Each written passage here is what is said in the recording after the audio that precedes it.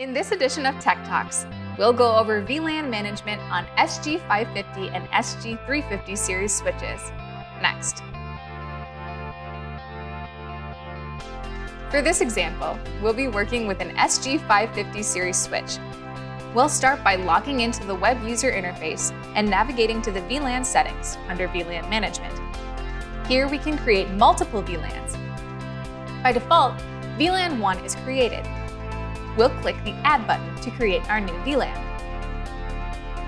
For this example, we'll create a VLAN 2 with the VLAN name as Test. In order to enable the VLAN, make sure VLAN interface state is enabled. Next, we'll assign a port to the newly created VLAN. All ports are a part of VLAN 1 by default.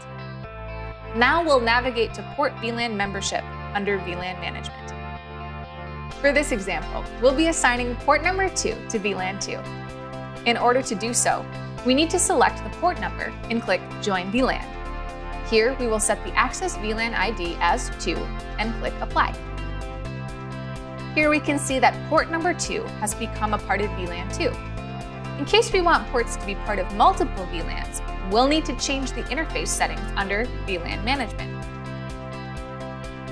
We can change the port mode from access mode to trunk mode. For this example, we'll choose port number 3 and convert it from access mode to trunk mode.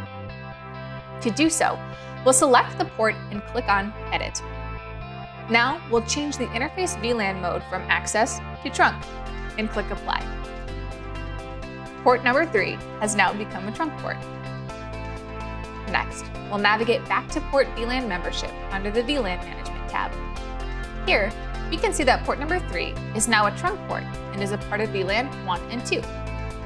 Remember that the native VLAN will be untagged and all the other VLANs will be tagged.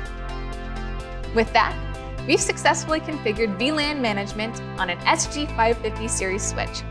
Thank you for watching this edition of Tech Talks from Cisco. We'll see you next time.